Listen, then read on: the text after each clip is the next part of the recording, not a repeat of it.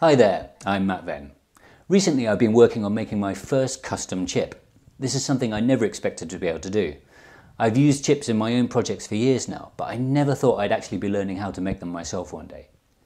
Perhaps you're a high-level stack person and you're writing mobile phone apps. Or maybe you're a maker who programs Arduinos and builds electronic circuits.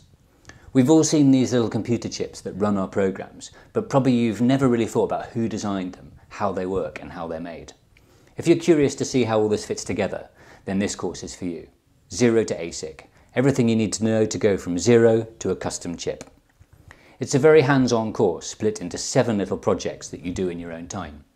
I'll support you in face-to-face meetings and on the group chat server. You'll have 6 weeks to finish the course. The first part is looking at the very lowest level. That's the transistors that are built into little functional blocks like AND gates and OR gates. Then we'll be learning about building these small blocks into a larger digital design. This will be covered in a couple of hands-on projects. The first is making an RGB LED color mixer, and the second is making a frequency counter. You'll also be free to work on your own custom design. We'll cover simulation and verification at this point, checking that the design works as intended and proving it doesn't mess up any of the other designs. Then we move on to Open Lane. That's the open source ASIC tool flow used to take our digital design and turn them into the files we need to send to the chip factory. The last part of the course is looking at the free ASIC shuttle.